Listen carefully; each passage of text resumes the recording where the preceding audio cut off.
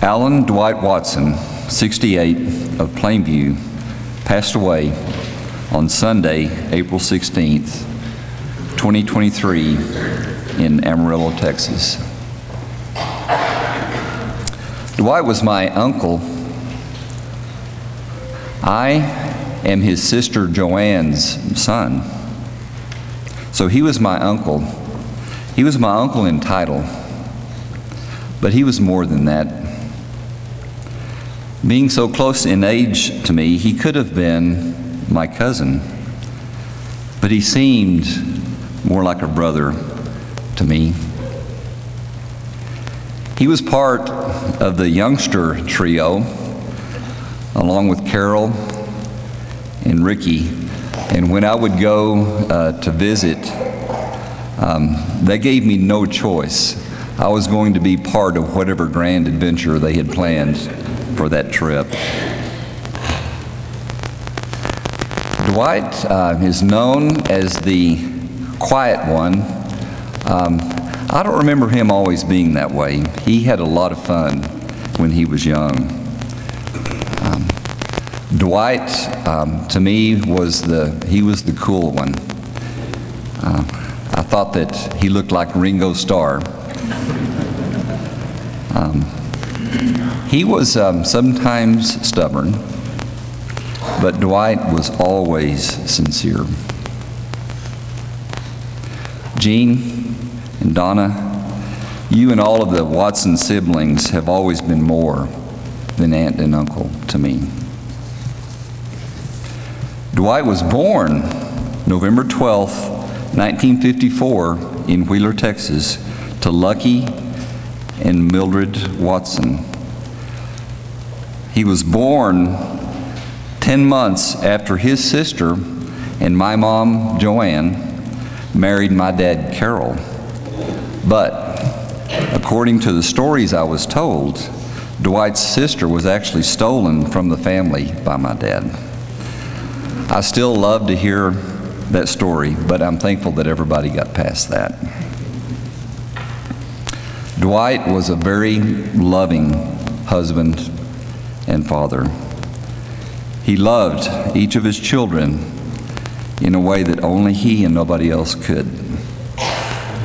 He was devoted to his wife, Becky, and deeply committed to his family. And we all knew that.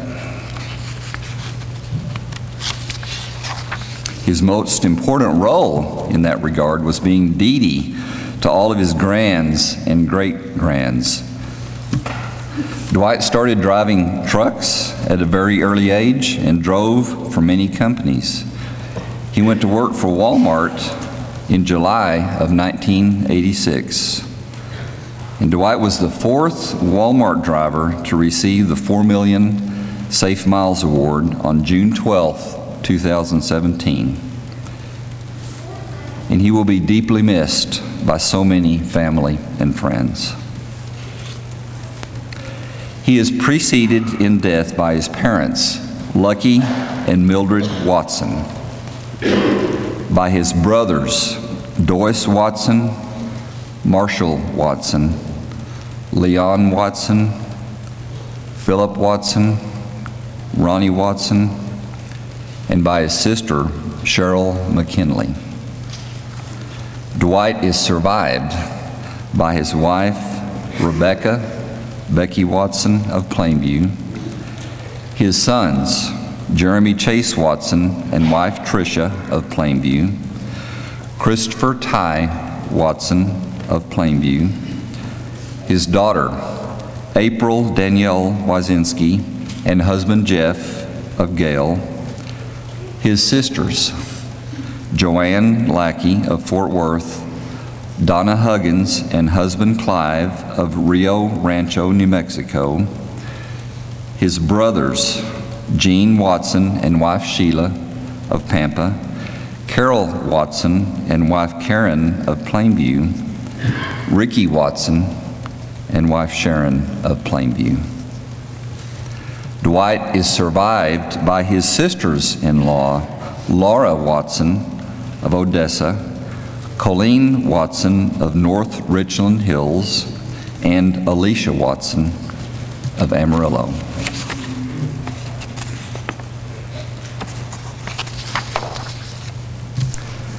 Dwight is survived by his grandchildren, Mallory Washington and husband Anthony of Plainview, Courtney Hasty and husband Ethan of Plainview, Brooke Newland and husband Alex of Oxford, Mississippi, Taylor, Tiana, Caden, Abriana, and Eliana Watson of Plainview, and Chamber and Avery Wazinski of Gale. Dwight is survived by his great-grandchildren, Adeline and Aspen Washington of Plainview, and two more precious additions that will be here in the fall. And finally, Dwight is survived by all of us, his family and friends that knew him so well. He will be so deeply missed.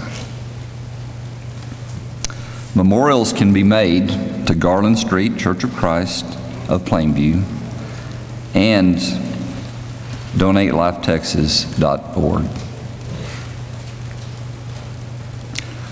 Dear Lord, we thank you for giving us this time with Dwight. We are so thankful for how he touched our hearts and that we have a legacy in our heart from him that we will carry for the rest of our lives. We pray, Lord, for your continued blessing and watch care over this special family, especially during this time. And we pray these things in the blessed name of our Lord and Savior, Jesus Christ. Amen. And everyone said, amen.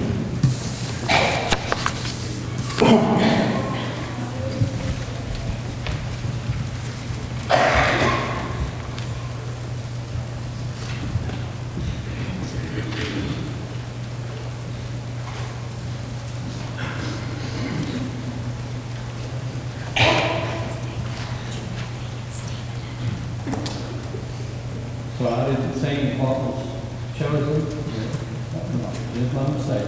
I didn't look. All of that is family. Flag.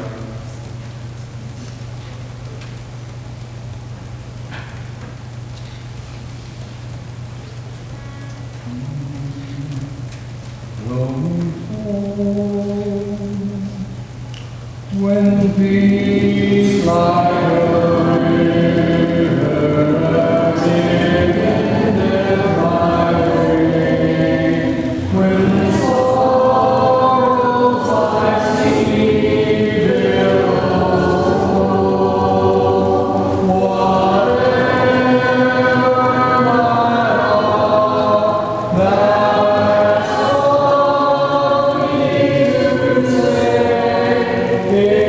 Amen.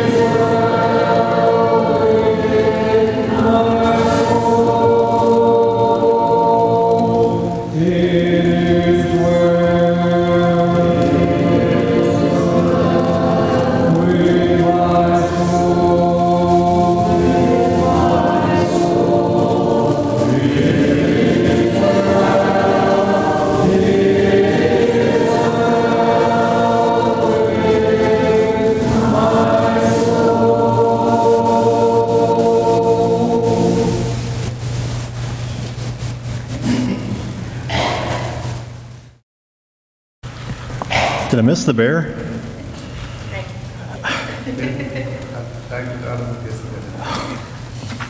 I was looking forward. There was supposed to be a bear in the show, and I missed the bear. So,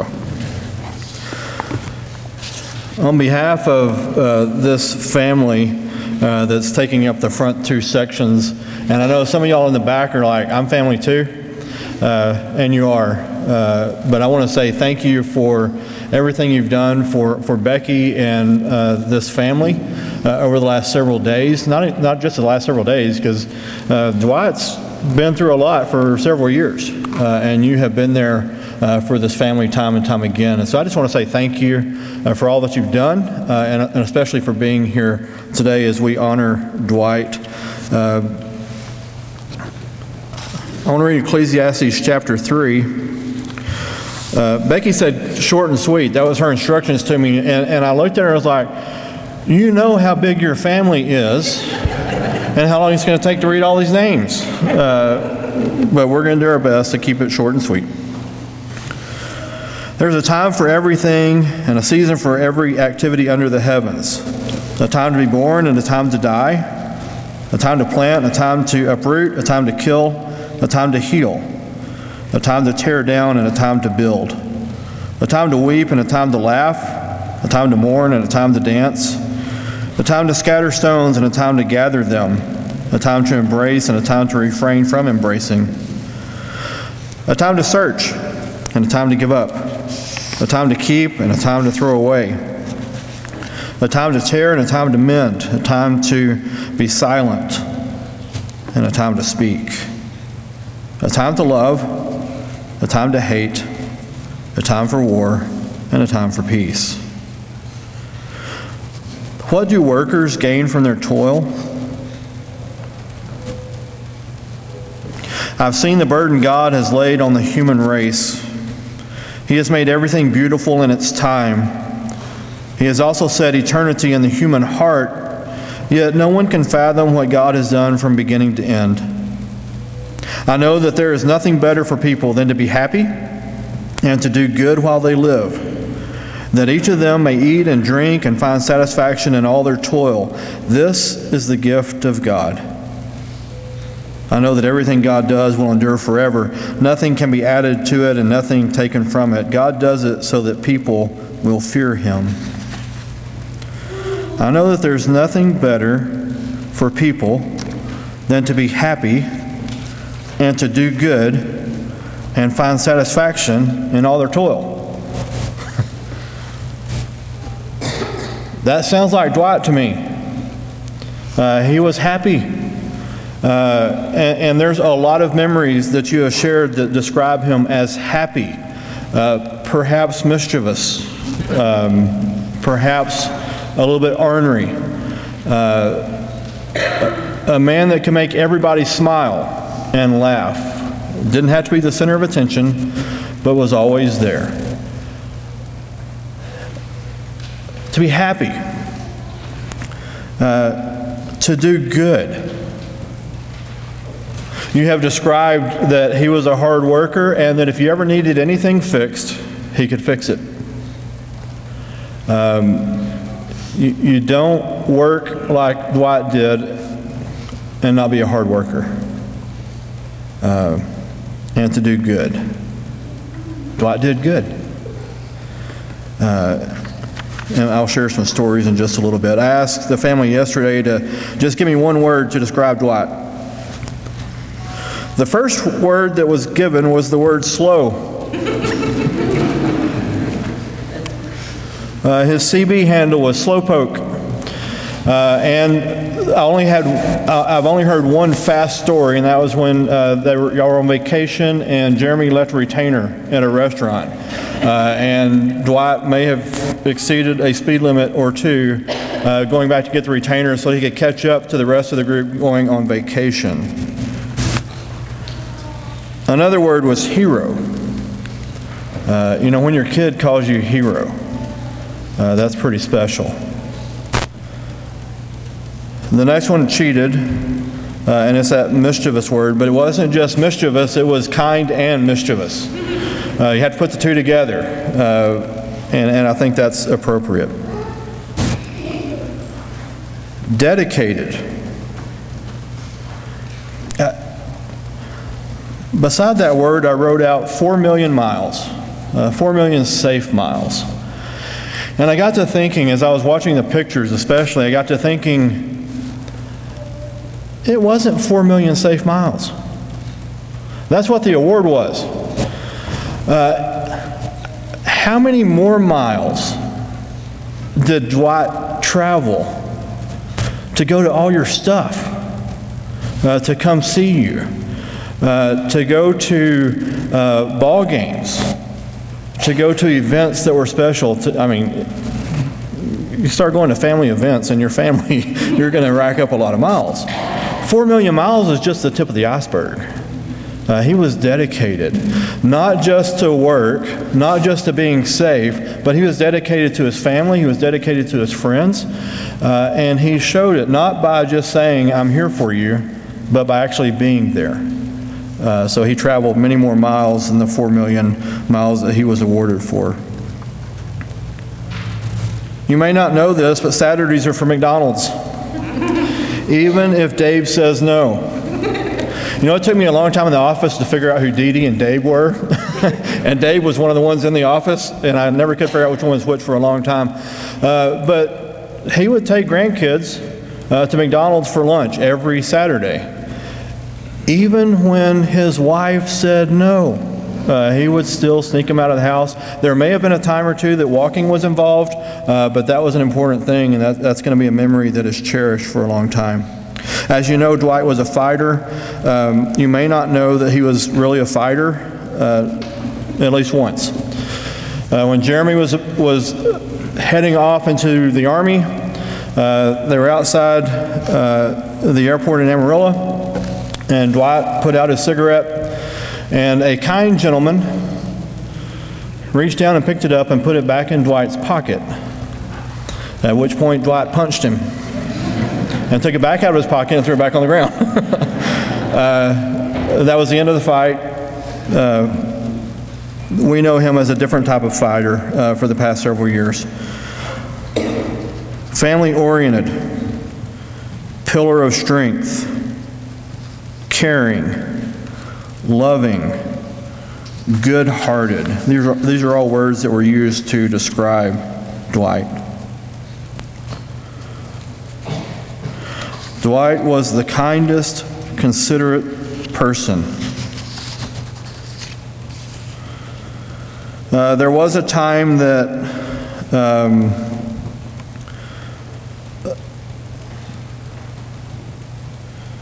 Tiana wrote this when they were passing through Tractor Supply, and there was a red tent, and there was a camel named Humps, the humpback camel. And Tiana got to ride Humps, the humpback camel, with Dee Dee. And she made him ride on the back in case somebody fell off, it'd be him. That's good thinking.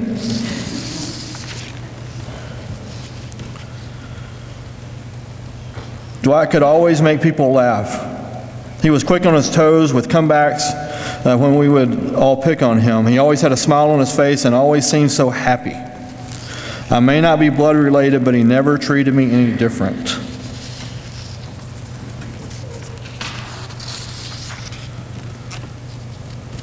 The big life lesson I learned from you is always hard work without complaining. By the way, I'm only giving you small snippets. There's a lot more if you want to read. I can share with you later. He had a '69 Pontiac GTO that once upon a time they were working on, he and Rick, and they had to leave. It didn't even have the rear end on it, so they pushed it up and parked Rick's truck behind it, and they left, and they came back, and the GTO had been stolen. So if you see it, bring it back.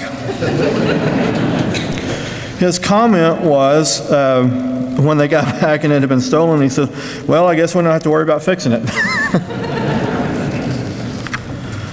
There was a time with Alicia that he picked her up and he didn't get gas, and they ran out of gas and had to walk across Amarillo at 2 o'clock in the morning. And when they went back the next day to get the car, the glass had been broken. The tires may have been taken, I'm not sure. And his response then was, I should have gotten gas. Jeremy remembers Dwight picking him up from his grandparents in Amarillo, and while it had snowed the night before, and Dwight happened to pull into the TG&Y parking lot and started doing donuts for about 30 minutes in the snow. Wasn't the only time, but that was one of them. Courtney talks about when she loved fishing with Dee Dee. But one time when they were getting a fishing license, and he had to describe himself to the clerk, he said he had brown hair with a little bit of gray. And Courtney kind of laughed and said, "Don't you mean gray with a little bit of brown?" Grandkids can be rough sometimes. Jeff wrote a lot, and it's all one story. And I resonate with this story. It's the story about when he went to ask Dwight if he could have April's hand in marriage. And Dwight could be very quiet. And so when Jeff made arrangements to take him out for supper, he went and picked him up, and they went to Chili's, and there was not a word spoken on the way to Chili's. And they went into Chili's, and it was still a little bit before any words were spoken, and Jeff finally blurted out what they were there for, and there was very little conversation, and then they rode back home in silence. And it worked.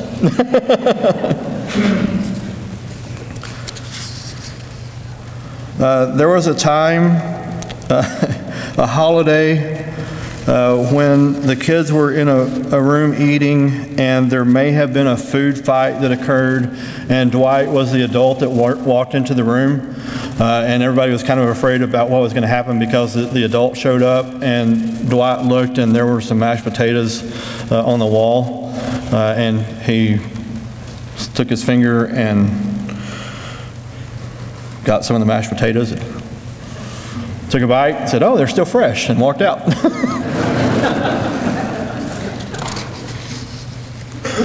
He was never the loudest in the crowd. He never sought much attention, but he was always there. He was always sincerely interested when he asked how you were doing.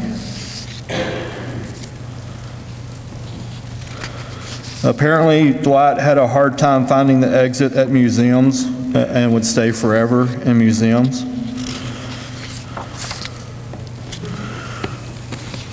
Early on after I got here, Becky told me about Dwight. Not a recent story. She told me a story from not long after they got married. And it had, we were talking about steaks, I know, because we talk about steaks a lot. And Becky and I pretty much agree on how steaks are supposed to be. Medium rare-ish. And she told about Dwight and how not long after they'd been married, she cooked steaks one night. He stopped off to have drinks with friends on the way home, and this is back before cell phones. And so she didn't know he was going to be late, so she just left his steak in the oven, turned it off, left it in the oven, and she ate her steak the way it's supposed to be, the way God intended for it to be eaten. Well, it was a gas stove. So several hours later, when Dwight got home, that steak had been cooking for a long time. And Becky described it as shoe leather. And Dwight sat down and he started eating the steak, and he started complimenting her on her steak making ability. And Becky finally got mad enough that she went to the other room, because how dare you make fun of me and my cooking? And if you've eaten Becky's cooking, you don't make fun of Becky's cooking. You don't need to, because she knows what she's doing. And finally he came into the bedroom and said, "What's wrong?" And she said, "You're making fun of me." And he said, "No, I'm not." He said, "You keep talking about how delicious the steak is, and it's ruined." And he said, "No, that's the way I like it." And they remained married after that. It's amazing. One of the things that I heard from the family yesterday,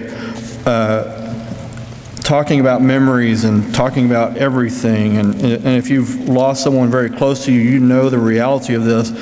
Your brain stops working and you can't think of memories, and you can't think of all those things that you thought that you would remember forever. The good news is those memories come back. but in the moment, it's hard, and it's hard to remember. And so these are just a few of the memories that y'all are going to share, and you're going to share a lot more memories. Preacher's job is to ask questions and to listen. I asked what verse, is there any verse that you would like to use? And the verse that was given to me was 1 John 4:16. I want to read a little bit more than that. I know that surprises you. Verse 16 says, "We know and rely on the love God has for us. God is love. Whoever lives in love lives in God, and God in them." I want to start back a little bit earlier than that, and I'm going to read past that. And I want you to hear this. I think Dwight lived this out. And I want you to hear this as what he might say to you today about how to live. "Dear friends, let us love one another, for love comes from God. Everyone who loves has been born of God and knows God. Whoever does not love does not know God, because God is love. This is how God showed his love among us. He sent his one and only Son into the world that we might live through him. This is love, not that we love God, but that he loved us and sent his Son as an atoning sacrifice for our sins. Dear friends, since God so loved us, we also ought to love one another. No one has ever seen God, but if we love one another, God lives in us, and his love is made complete in us. This is how we know that we live in him and he in us. He has given us of his Spirit, and we have seen and testified that the Father has sent his Son to be the Savior of the world. If anyone acknowledges that Jesus is the Son of God, God lives in them and they in God. And so we know and rely on the love God has for us. God is love. Whoever lives in love lives in God, and God in them. This is how love is made complete among us, so that we will have confidence on the day of judgment. In this world, we are like Jesus. There is no fear in love, but perfect love drives out fear, because fear has to do with punishment. The one who fears is not made perfect in love. We love because he first loved us. Whoever claims to love God yet hates a brother or sister is a liar. For whoever does not love their brother and sister whom they have seen cannot love God whom they have not seen. And he has given us this command: anyone who loves God must also love their brothers and sisters. Love one another. Dwight loved you well. Dwight loved you well. He showed that to the very end, that he loved you well. And he set an example that you can follow of how to love. So as you leave this place, as you share memories with each other, as you continue to mourn and grieve, remember his love for you. And he loved you in special ways. He didn't take everybody to McDonald's. But he loved you well. And so he set you an example that you might love one another as well. We're going to have one more song played, and then I will close us out with a word of prayer.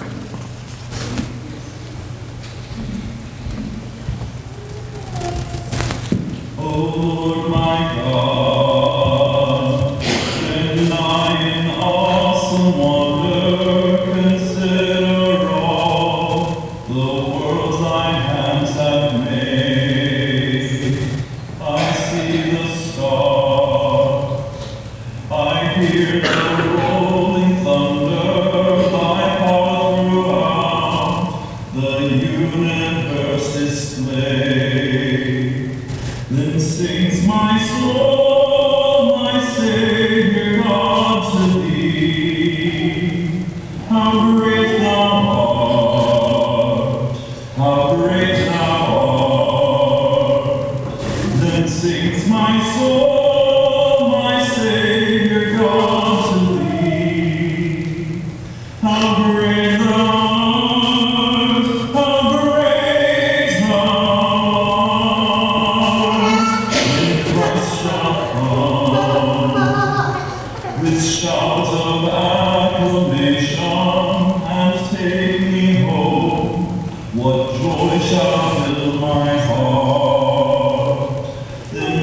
shall bow in humble adoration and then proclaim, my God, how great thou art.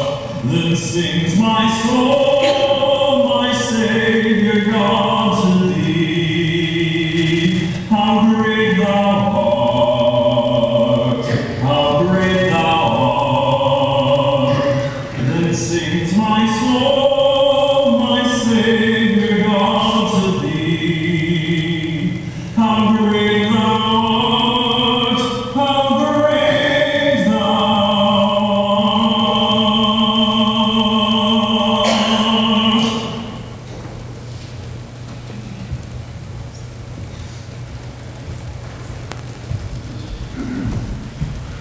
art. Just a couple of directions before the prayer.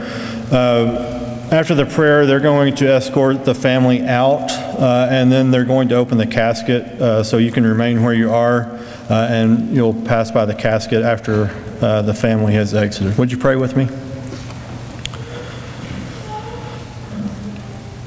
Father, I thank you for today.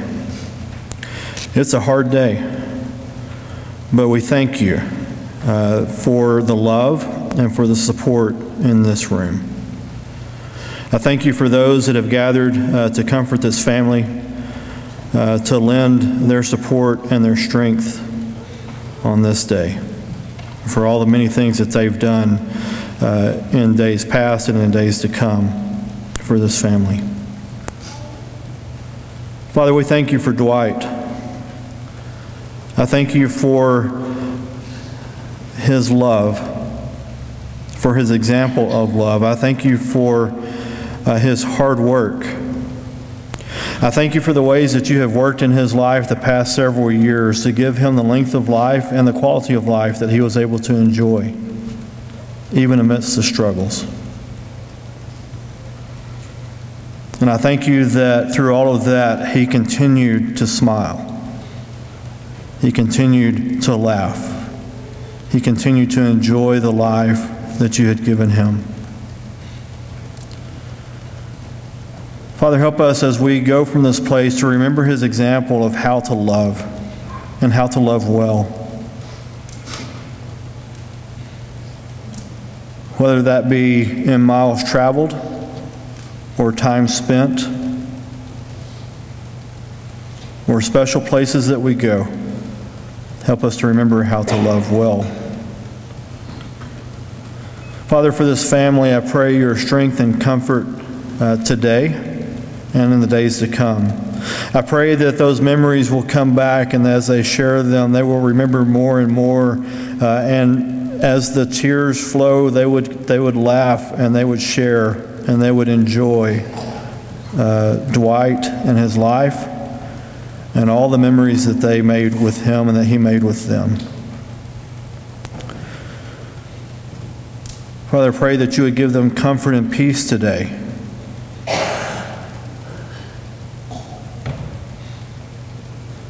We're thankful for the peace that Dwight felt, and I pray that you would grant this family peace as well. So, Father, I thank you again for Dwight. I thank you for his example. For all those who leave today, I pray your blessing upon them as they go. For those who, like Dwight, travel many miles, I pray your blessings upon them and your safety upon them as well.